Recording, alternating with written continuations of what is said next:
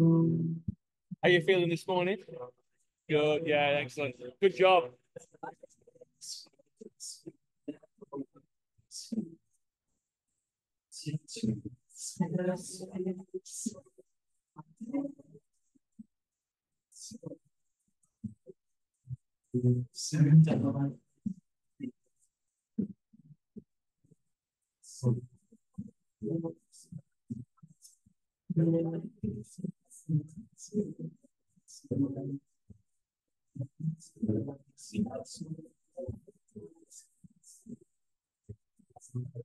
Morning, pal.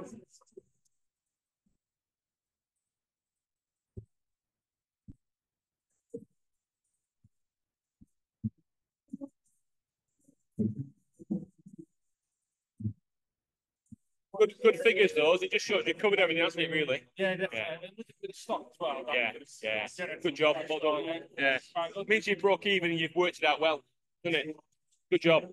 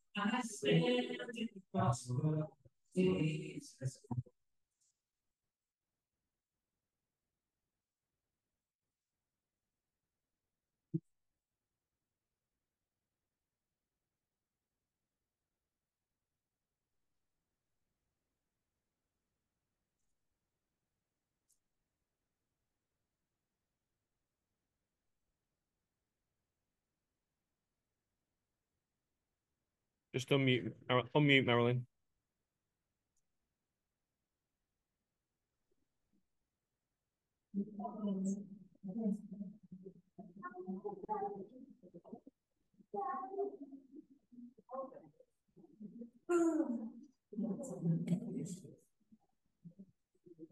Well, hello. We've got new stuff this morning. As you can see, we've got our music group. Yeah, very good.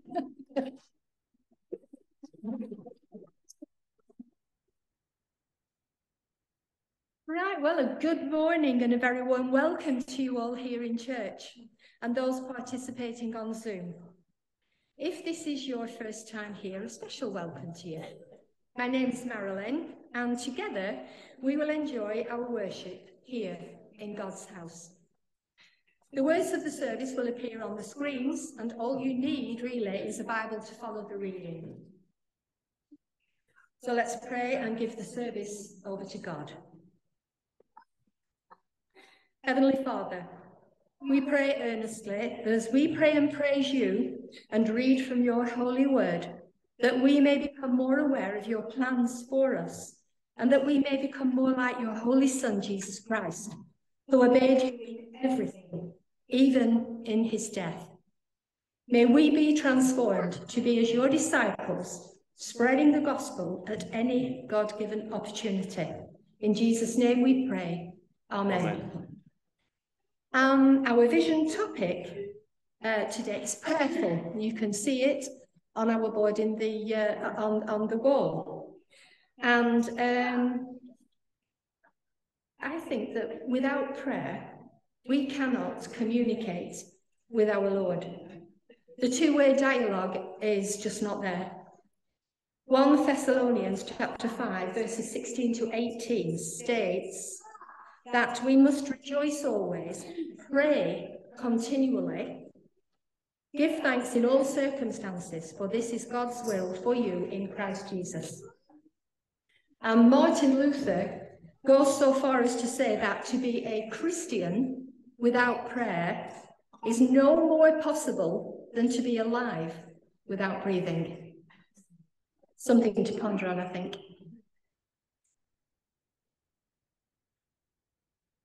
Opening worship, blessed be your name. Music room.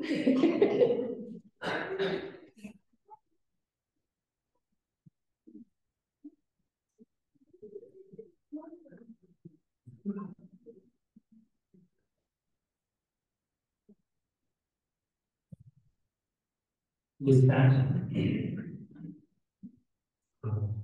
Pray very quickly. Oh, we thank you so much. And you are really worth all our worship. You are worth blessing. We want to say, blessed be your name. It is a truth that you are above all and higher than all and greater than all, because there's no one like you. We thank you for what you've done for us, and it's really won our hearts. We want to worship you this morning. Amen.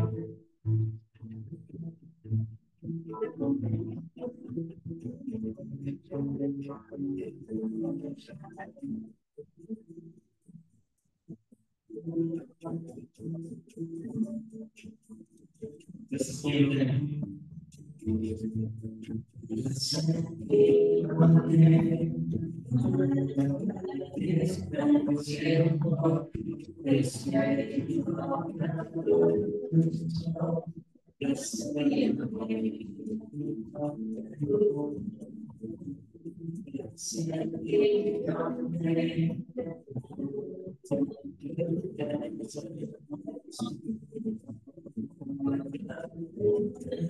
Sorry.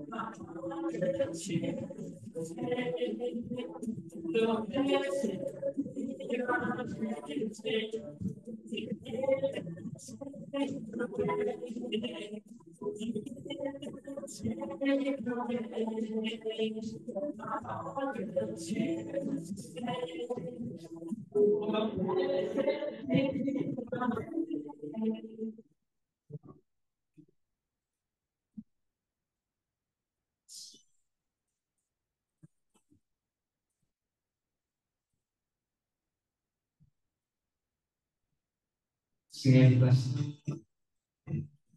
Every blessing you pour, should back to when the darkness closes in, still I will say still. Every blessing you pour, should back to praise. When the darkness closes in, still I can say, blessed be the name of the Lord. Blessed be the name, blessed be the name, blessed be the name of the Lord. Blessed be the Lord, blessed be the name of the Lord. Blessed be your name, blessed be your name, blessed be the name of the Lord. Blessed be your Lord, be your name.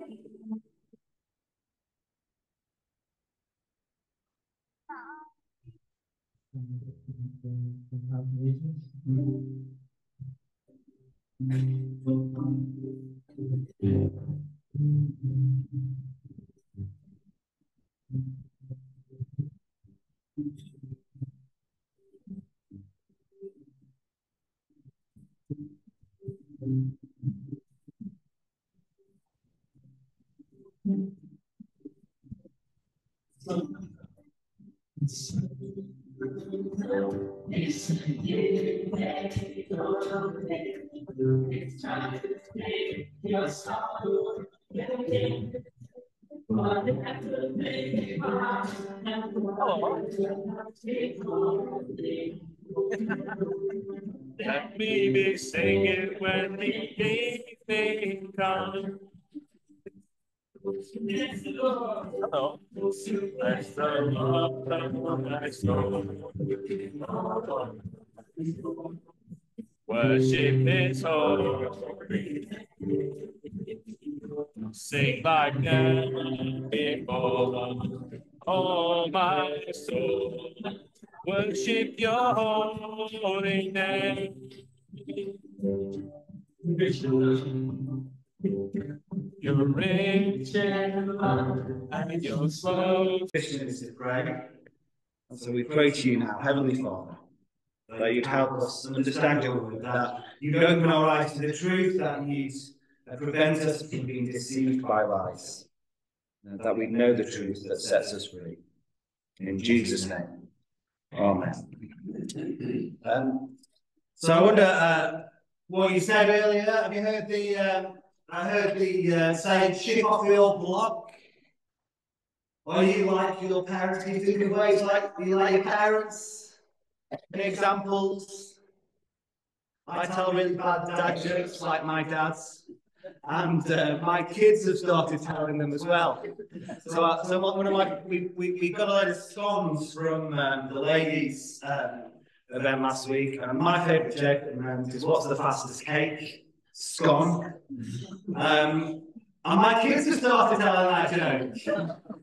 Poor kids. But maybe you look at your parents, maybe you look at your kids, and you see the similarities, not just in the way you look, it's how you look, isn't it? But but also just in the personality. You see a bit of you in your children. And I've got some sort of famous families there. So you've got Harry Potter, haven't you? A famous and powerful wizard, just like his mum and dad's. You've got Simba there, grown up to be king, just like his father. You've got the Addams family, and the parents are a bit weird, aren't they? And so are the kids. And anyone know who that is up there? Indiana Jones and his dad. So often we're like our parents, aren't we? We end up a bit like our parents. And that is true spiritually as much as physically and personality-wise, isn't it? I'm always amazed that you look at the statistics and it's children who have grown up with parents who are keen Christians, regular at church, really keen. They're the ones that often are Christians as they get older. There's an effect there. And in this passage, that's one of the things he's saying. It's a pretty controversial passage. He tells us that every single one of us, every single person here, is going to have one of two spiritual fathers. Every single person in this world has one of two fathers, spiritually speaking. He says either we're children of God or we're children of the devil. Did you see that in verse 42? Jesus said to him, if God were your father, you would love me. For I came from God and now I'm here. I have not come on my own, but he sent me. Why is my language not clear to you? Because you're unable to hear what I say. You belong to your father, the devil. Now, the God is our father, or the devil is. That's what Jesus is saying here. And the thing that makes a difference, Jesus tells us, is the way we respond to him. The way we respond to Jesus is the difference between being a child of God or a child of the devil. And so we're going to look through what he says in more detail. Now, the first thing we're going to look at is what it means to be a child of God. Just have a look at verse 35. Now, a slave has no permanent place in the family, but a son belongs to it forever. So if the son sets you free, you will be free indeed. We saw, if you were here last week in our all age service, we had a look at these verses, and we saw that to be a child of God means to be free from sin, to have a permanent place in God's family, and to live out the freedom we obey Jesus. So we see now that children of God love Jesus and follow his truth. So verse 42 again. If God were your father, you would love me. We have quite a lot of sibling rivalry in the Anderson household. This morning, it was Naomi's got my balloon. I said, you've got a balloon, Ezra. She's got a balloon. What's the problem? Her balloon's bigger than my balloon. They fight sometimes. They don't always get on. But ultimately, at the end of the day, our kids love each other. One of them's upset. The other one, come on, give them a big cuddle. They love each other. Naomi loves her big brother because they're part of the same family. And here we see that for Christians, Jesus is our big brother. Because we're all part of the same family for Christians. He is the Son of God. And when we trust Jesus, we become sons and daughters of God. We are part of God's family if we trust Jesus, if we love our big brother Jesus. Jesus says, if God were your father, you would love me, for I came from God, and now I'm here. One of the dangers of religion is religion that sometimes acknowledges God, but doesn't actually make much of Jesus. So lots of people might say they believe in God, but actually Jesus is saying here, without that faith in him, without love for Jesus, that belief is empty. Spirituality without Jesus is not Christianity. Trying to serve God without love for Jesus is actually slavery, it's not sonship. So we must always remember as Christians that Christ is to be at the centre. That's our value right at the top there, isn't it? We want to be Jesus-centred, Jesus at the top. We want to make much of Jesus. We want to love Jesus. Do you love Jesus? He loves you.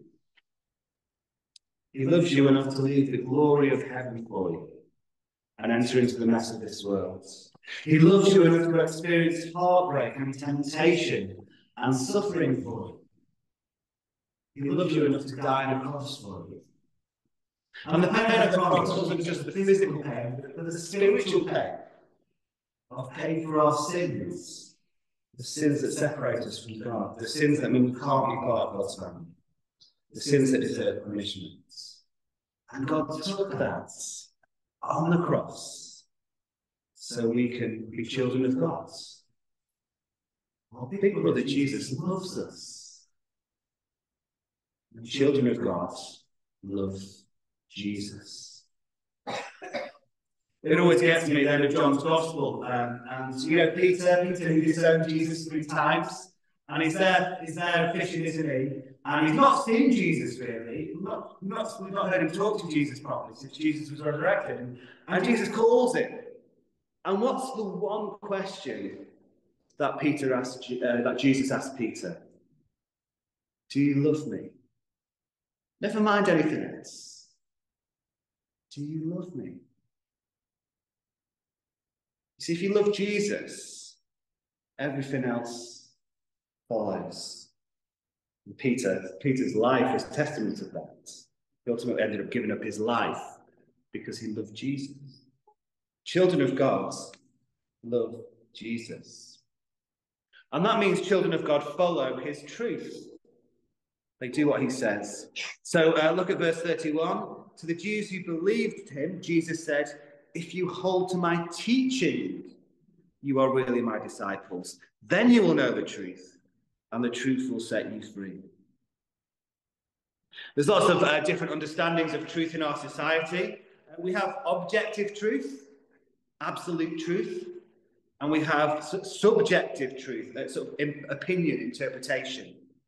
Let me give you some examples. England won the football match against the Netherlands on Wednesday night. That's objective truth, isn't it? That's true. It happened. Jude Bellingham played really well. That's subjective truth. That's an opinion, isn't it? Harry Kane scored a penalty. Objective truth. It happened. Harry Kane should have been awarded the penalty. Opinions are divided. And so the question is, when Jesus speaks, is it objective truth, England won, or subjective truth, you think it was a penalty? Is it absolute, or is it just an interpretation? Well, look at verse 37. He says, I know you're Abraham's descendants. You're ready to kill me because you have no room for my words. I am telling you what I have seen in the Father's presence. So what's Jesus saying there? He's saying, my truth that I am sharing, not my interpretation. This is truth directly from the Father. This is God's truth. This is objective truth, absolute truth, truth. Jesus' words, his teaching is absolute truth. And so God's children will want to follow Jesus' teaching, his truth. You might have heard the saying nowadays, you've got to follow your own truth. You heard that? This is your own truth. And actually for Christians, that's rubbish. That is selfish, individualistic nonsense. God's children Follow Jesus' truth. That is the truth that matters. So let me ask you a question. When was the last time you let Jesus disagree with you?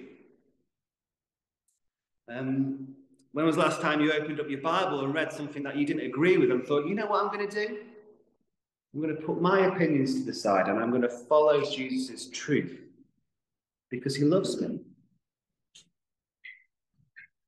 And that is going to be harder and harder in a society that drifts away from the anchor of God's word in the Bible. So as our society's value drift away from the Bible and Jesus' teaching, the danger is we become more like our society than follow Jesus' teaching in the Bible. Let me give you some examples. When was the last time you saw an advert about humility, about being humble, about putting others above yourself? You don't get that in our society, but that is a key teaching of Jesus, isn't it? When was the last time you saw an advert about generosity, about giving your money away rather than using it to spend stuff on yourself? You won't. But that is a key teaching of Jesus. When was the last time you saw chastity advertised? That sexual sin is serious, that we need to celebrate the goodness of marriage between a man and a woman, that we need to resist all temptation. You won't see adverts about that, will you? Because our society is so far from Jesus' words. When was the last time you saw an advert about worship, about setting aside a day a week to praise Jesus, to learn from him, to meet with his family, to rest in him? You won't see adverts like that. But again, that is a key part of Jesus' teaching. And so as children of God, we don't want to be swayed by the world around us. We want to follow Jesus' truth. Because God's children love Jesus and follow his truth. They want to obey him, not our culture. They want to be led by him. And maybe you're here this morning and you're still trying to work out if you can trust Jesus, if he really does speak truth. And if that's you, it's brilliant that you're here. I'm glad you're here. Can I encourage you to join that Christianity Explored course in September? That's a really good way of exploring his claims. Is he trustworthy? Can I put my life in his hands? Can I learn to love him and follow his truth? So children of God, love Jesus and follow his truth. But then Jesus goes on to tell us not everyone is a child of God. Maybe that's a shock to some. We like to think everyone's a child of God. But Jesus says, no, not everyone is a child of God. Not everyone loves Jesus and follows his truth. And the shock here is that Jesus turns to these very powerful, very religious, very respected leaders, and he says to them, you are children of the devil. Did you see that in verse 44? He says to these religious leaders, you belong to your father, the devil.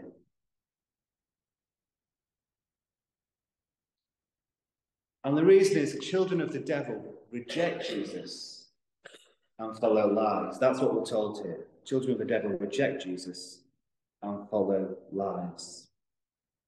Jesus has already said to them that they can become sons. He can set them free. But they say to him, we're not slaves. We don't need to be set free. Then Jesus says, no, but you could become a son of God. You can become children of the Father. And what do they say in verse 39? Abraham is our father, they answered. What they're doing there is that they're standing on their religious heritage. They're standing on their religious background. They're trusting that because they're descended from Abraham, because they're part of the Jewish nation, they've received the promises of God as a nation, that they're fine, that they're free, that they don't need saving by Jesus. But look what Jesus says in verse 39. He says, if you were Abraham's children, then you would do the things Abraham did. And what did Abraham do? He trusted God's promises that are ultimately pointing to Jesus. See, it's not about heritage, Jesus says. It's about how you respond to him. That's what's key. Now, we live in quite a traditional area of the country. There's lots of people would say they're Christians because their parents or grandparents were Christians, because they're baptized. But Jesus warns us that just simply standing on our religious heritage isn't enough. We need personal, genuine faith in Jesus. We need faith that trusts God's promises. So to have the faith of Abraham is to love Jesus, to follow his truth. But they refuse to do that, don't they? Verse 41. We're not illegitimate children, they protested. The only father we have is God himself. They said, God's our father. And Jesus says, no, he isn't. If God were your father, you would love me. And yet they reject him. They're trying to kill him. Verse 44, you belong to your father, the devil. You want to carry out your father's desire. He was a murderer from the beginning, not holding to the truth, for there is no truth in him. Just like their father, they're trying to kill Jesus. I think what Jesus is referring to here is Genesis 4. You remember the story of Cain and Abel? And what happens is Cain, he's made a half-hearted sacrifice to God. He's got the religion, but his heart isn't in it. He doesn't love God. And God rejects his offering. Cain gets angry, and God says to him, why are you angry? Why is your face downcast? If you do what is right, will you not be accepted? But if you do not do what is right, sin is crouching at your door. It desires to have you, but you must rule over it. And sadly, Cain gives in to sin. He murders his brother. And ultimately, Satan is behind that. Because Satan hates God's people. He hates Jesus. He wants them dead. The children of the devil reject Jesus. They won't rid of him. And that verse is picked up in 1 Peter, where Peter says to Christians, be alert and of sober mind. Your enemy, the devil, prowls around like a roaring lion, looking for someone to devour. Resist him, standing firm in the faith. I'm sure everyone here has watched David Attenborough programs. He's been doing it for like 50 years, hasn't he? Have you seen like a lion? They prowl about, don't they? And you can hardly see them. They're sort of camouflaged in. They're dangerous. And what they do is they prowl about and they look for that youngster, don't they? That weak deer or gazelle or whatever it is. The one that's not strong. The one that's easy prey. And they prowl around. And once it gets separated from the rest, it pounces and devours it. And that's what Peter in that verse was saying the devil's like. You're not reading your Bible. You're not coming to church regularly. You're not worshipping God. You're not meeting with other Christians and praying. He sees that. That's the weak one. That's the one I'm going to get. Prowls around. He tries to separate you from your brothers and sisters. And he pounces. So Peter says, be alert. Be of sober minds. Be on your guards, because he's a murderer.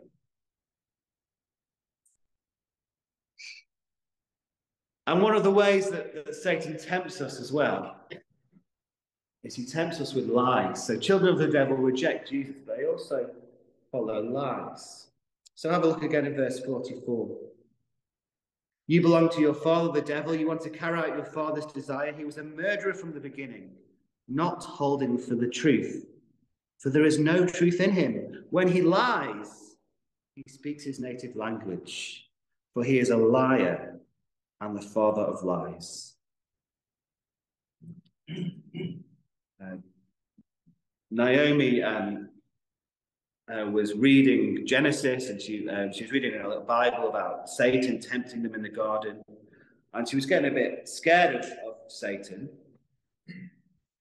And actually what we explained to her is if you're a Christian, you don't need to be scared. There's only one weapon Satan has against you, ultimately, if you're a Christian, and that's lies.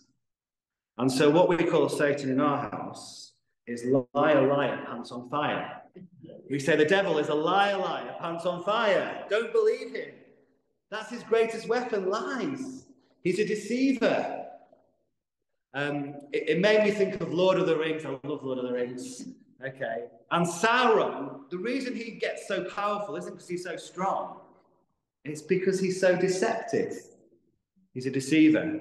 So in Lord of the Rings, he makes that one ring to rule them all in secret, doesn't he? He deceives them and then has power over them. And if you're a massive geek and you read the Silmarillion and other things, he deceives all the way through. At one point, he makes them think he's turned good, and they let him go. And then he causes havoc again. Satan is a deceiver. It started in the Garden of Eden, didn't it? So in the Garden of Eden, Satan says to Adam and Eve, he makes them doubt God's goodness. He says, God's holding back on you. That's why he doesn't want you to eat that fruit. God's not good. He's holding back on you.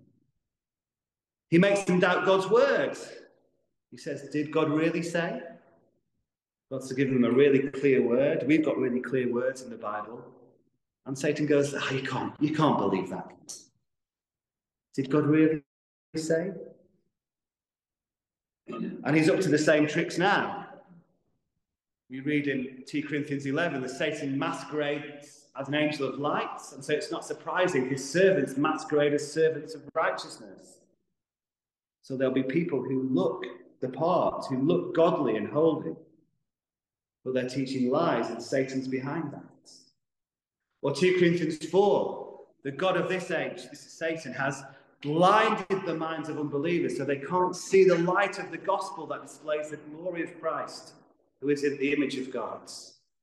He obscures the truth so that people can't see Jesus. He's a deceiver. He's a liar.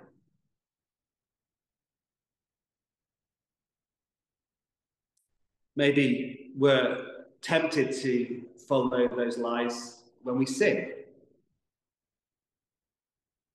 We start to believe that God's way isn't the best, that he's holding back on us, that he's spoiling our fun. And so we give in to temptation. Or maybe we believe the lies of Satan when he says to us, you're too bad. You've done too many bad things. God couldn't love you. You're not good enough for God. He doesn't want you as his child. That's Satan talking. He's lying to us. He's making us doubt God's goodness, his fatherly care. Don't believe his lies. And you know what? As I reflect on this, I was so glad that Jesus didn't give in to Satan's lies. That when Satan tempted Jesus to sin, Jesus held firm. When Satan tempted Jesus to take the easy routes to glory, Jesus instead chose to go to the cross, to die for you, to die for me, to forgive our sins. I'm so glad that at the cross, Jesus disarmed Satan, that Jesus is the strong man who is stronger than Satan, and that Jesus protects his people from Satan. What a great Saviour we have. Let's hold to Jesus' words. His teaching is truth. Stick with it. Don't be drawn away. And I say this just under a week after the majority of the bishops in the Church of England voted to bless something that is contrary to God's words. And isn't it not surprising? Isn't it interesting that in John 8 it is the religious leaders who look respectable and powerful, and Jesus says, you're the one who are believing lies. You're leading the people astray. And that is happening in the Church of England at the moment. Not all bishops, thankfully, in Blackburn, but more widely in the nation. Let's stick to God's words. It is truth. Don't believe the lies of Satan.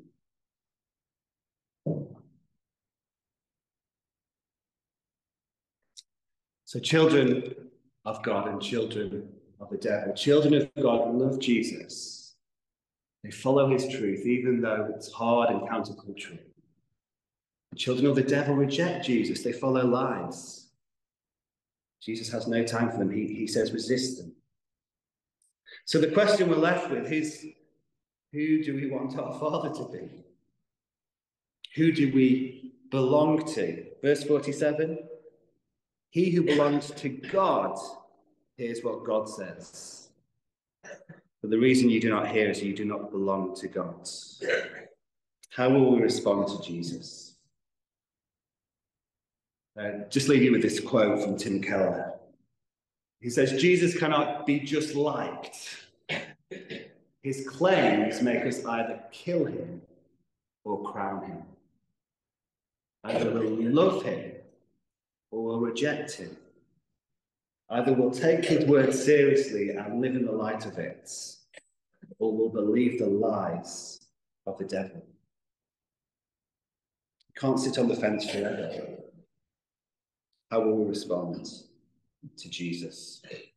Let's pray. Lord, we thank you so much that Jesus offers us sonship.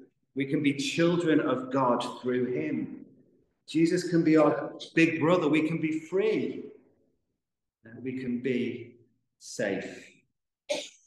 Thank you so much. Thank you that you warn us. Please help us to make much of Jesus and to rejoice and enjoy being his children. Amen. We're going to pray now, but if you'd like to be ready to pray.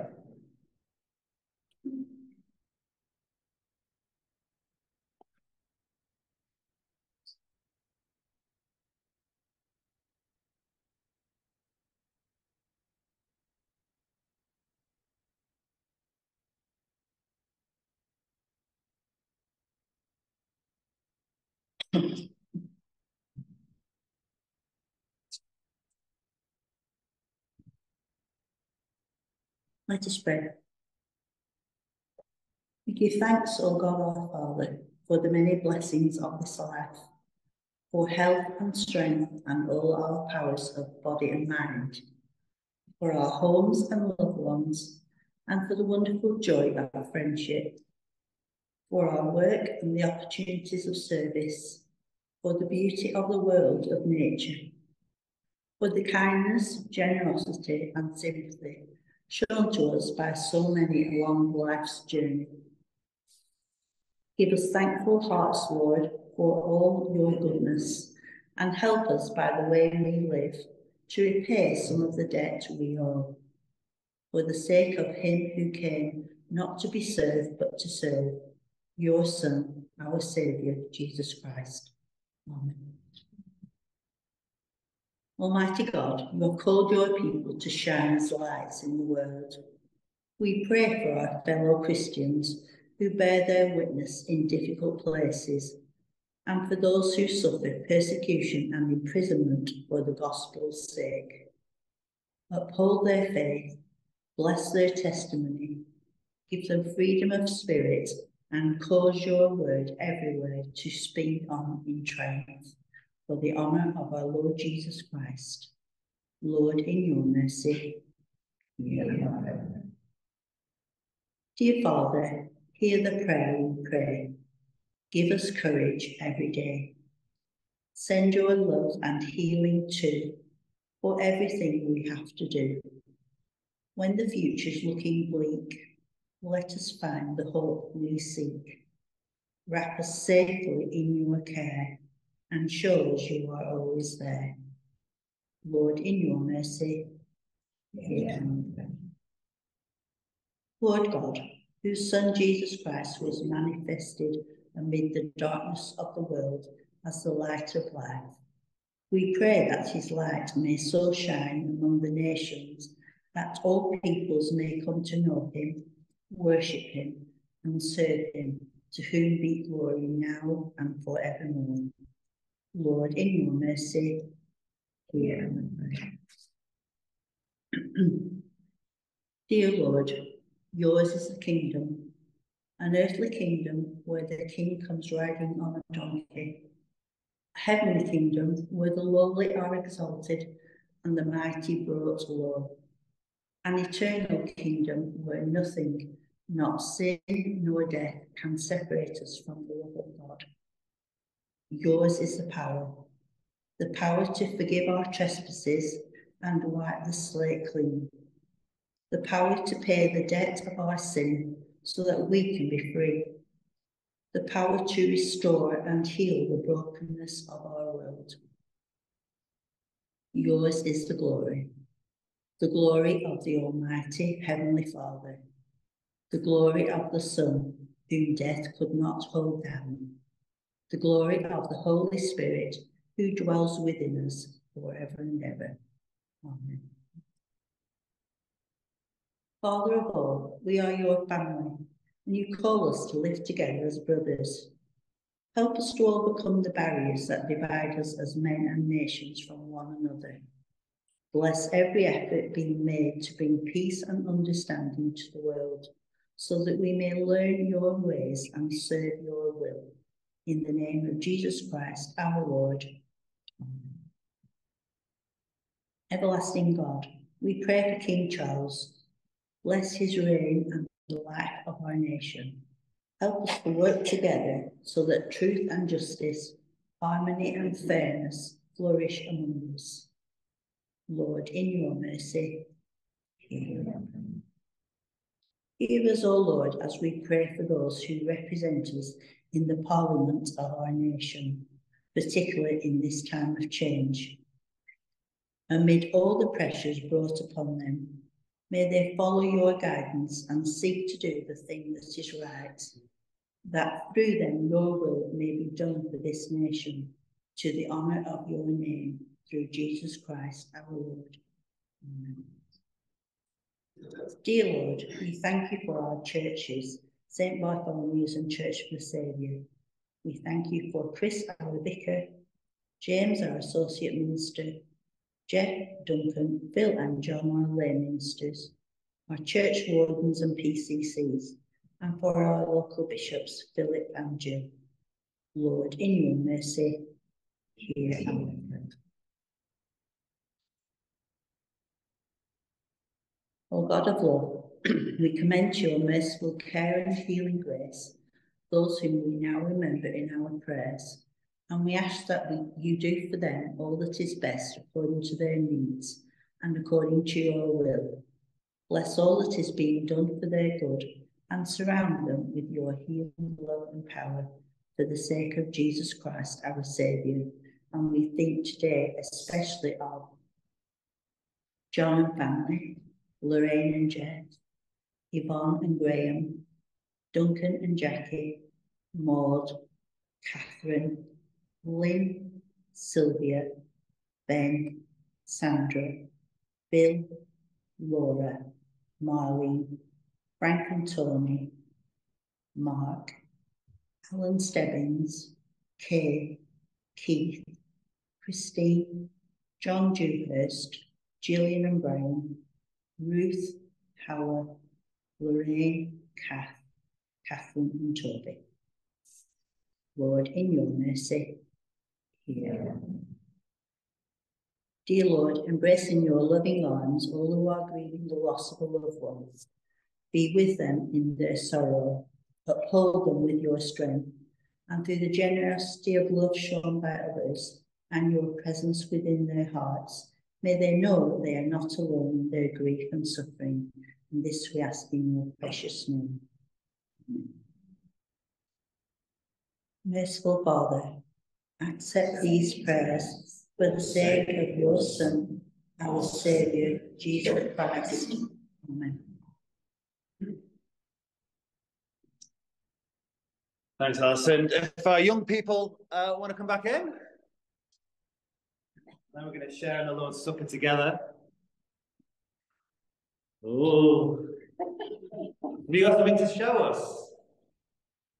You want to stand across the front and show us what you've got? Stand at the front. Yeah. You can. Okay. What have you got? Okay, you've got some grapes. Let me guess. Let's see if people can guess. There's grapes, there's figs. What are they doing there? Carrying five grape clusters. And your memory verse is, the Lord is with us. Do you not fear? Can anyone remember what you learned about? Yes? Wait a minute. Go on, tell me. I've got the whiskey. Brilliant. Excellent. Give him a clap. Okay.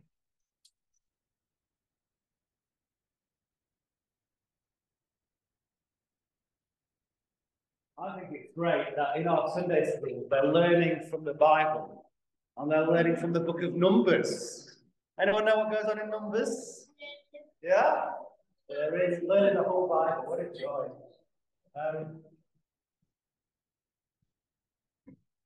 And our older teenagers are so keen. They're still learning, so there we go. That's it.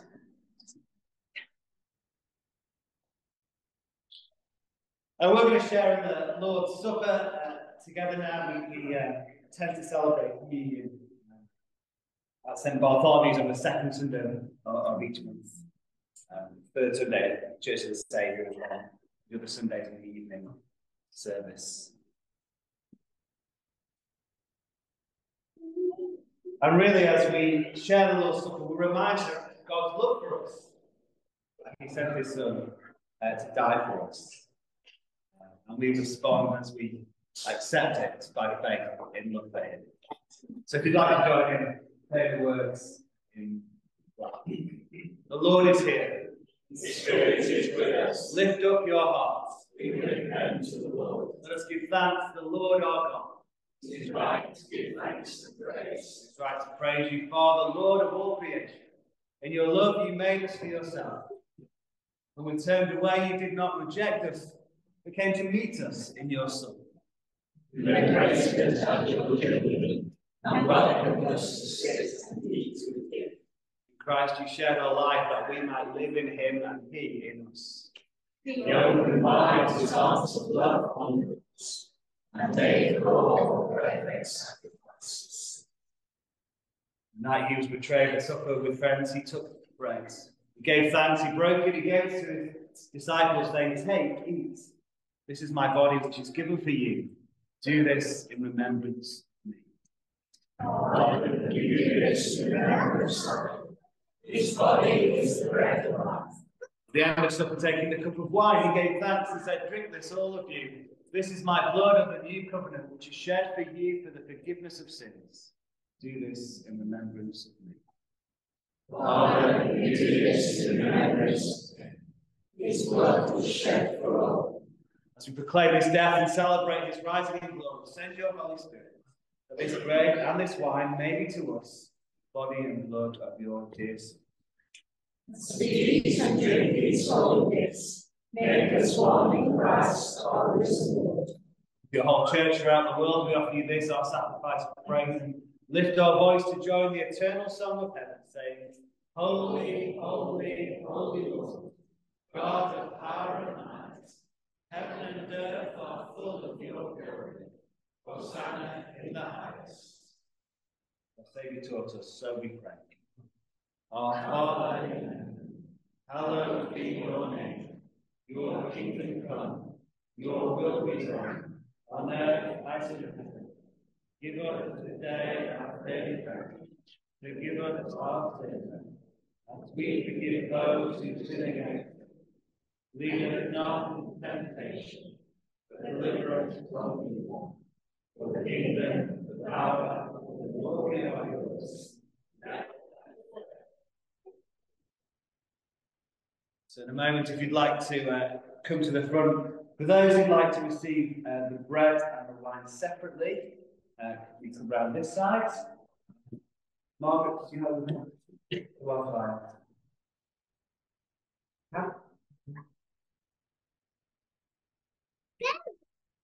Yeah, thank you. And if you'd like the bread and the wine, if you'd like the bread dipped into the wine, for hygiene reasons, do come to me on this side. If you're a child, I'd love to pray for the children. If you're not sure where you are with Christ, if you're not sure you're trusting in Jesus, and then you're baptized or confirmed in that sense, just cross your arms. We'd love to pray for you. So draw near with faith. Receive the body of our Lord Jesus Christ, which he gave for you, his blood which he shed for you. Eat and drink in remembrance that he died for you. Feed on him in your hearts by faith. With thanksgiving.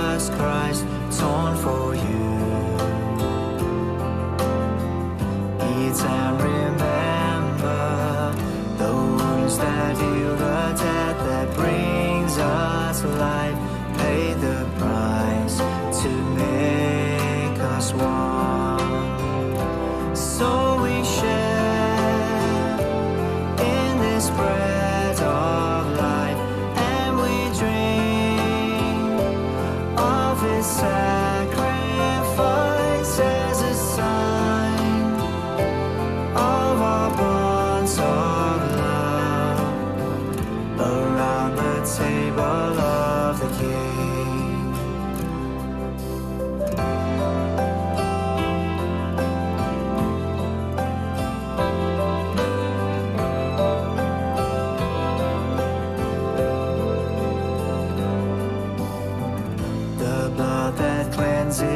every stain of sin shed for you. Drink and remember, he drank that cup that all may enter in to receive the life of God.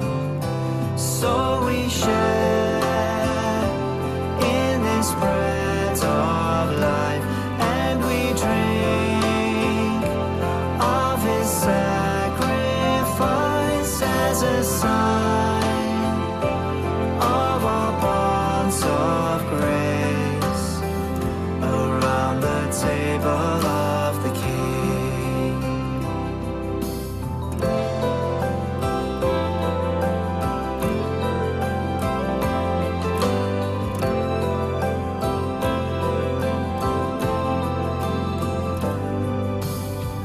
And so with thankfulness and faith we rise to respond and to remember our call to follow in the steps of Christ as his body here on earth. As we share in his suffering, we proclaim Christ will come again, and we'll join in the feast of him around the table of the King.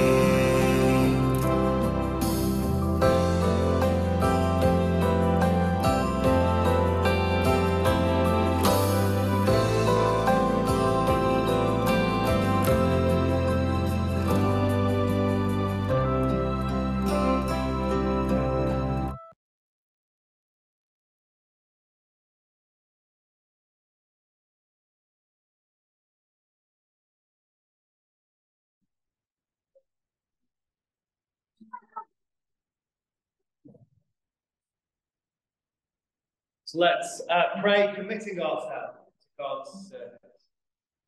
Almighty God, we thank you for feeding us with the body and blood of your Son, Jesus Christ. Through him we are leading our souls and bodies to be a living sacrifice. Send us out from the power of your Spirit to live and to work.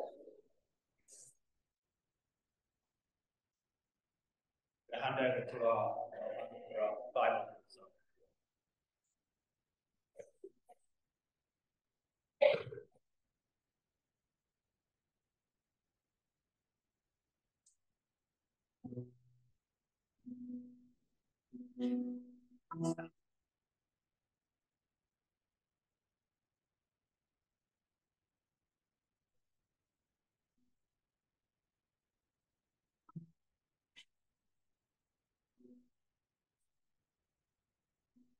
There is one gospel on which I stand, Lord, it's where I can see.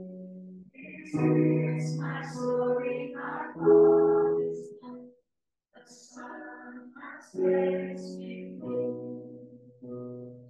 Oh, what a gospel, oh, what a peace, my God is story, my Jesus me. Now forever is my life, I stand in the gospel of Jesus Christ.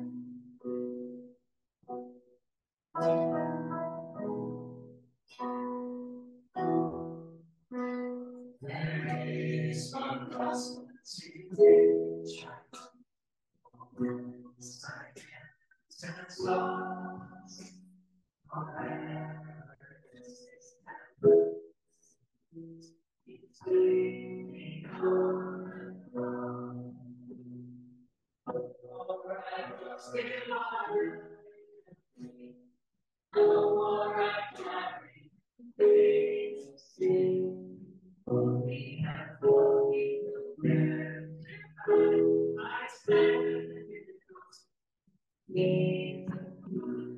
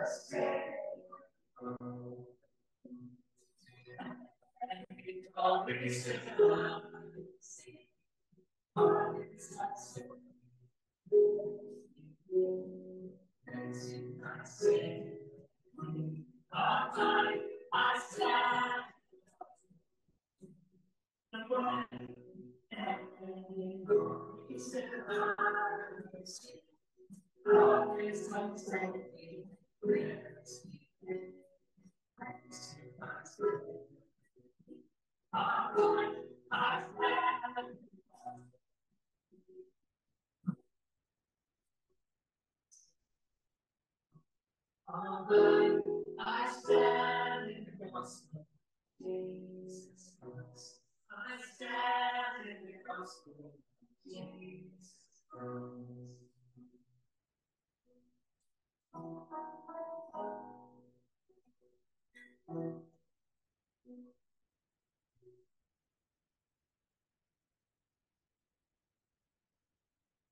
We all stand in the gospel of Jesus Christ.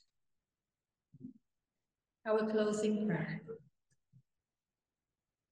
Father God, as we leave this church, may we step out in faith to follow you in all things, to be the people you want us to be, to commune with you by daily prayer, and to grow more like your Holy Son, our Lord and Saviour, Jesus Christ. By the power of your Spirit, may we be the standard bearers for the Christian faith in the coming week and act with love and kindness to everyone we meet. In Jesus' name we pray. Amen. Amen. Please stand. Oh, you're standing.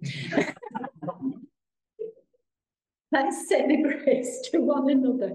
The grace of our Lord Jesus Christ and the fellowship of the Holy Spirit be with us all. Amen.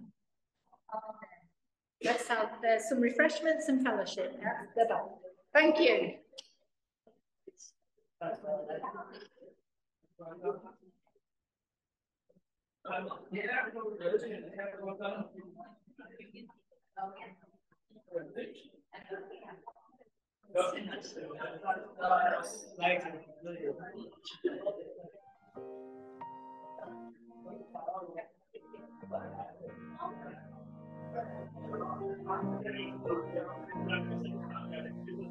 I believe in Christ, risen from the dead.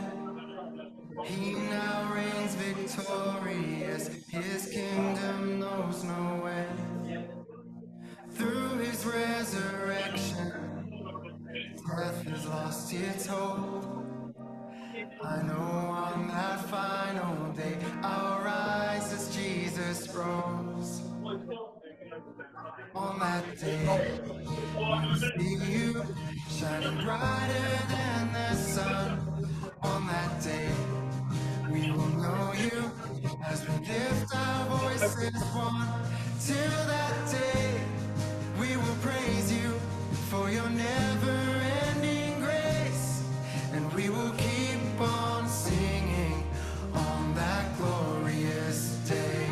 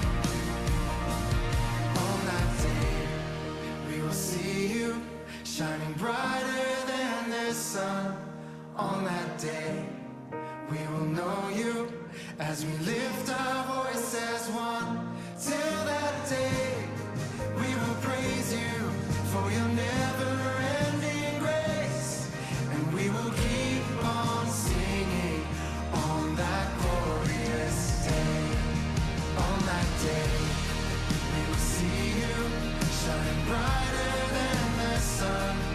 On that day, we will know you as we lift our voices one. Till that day.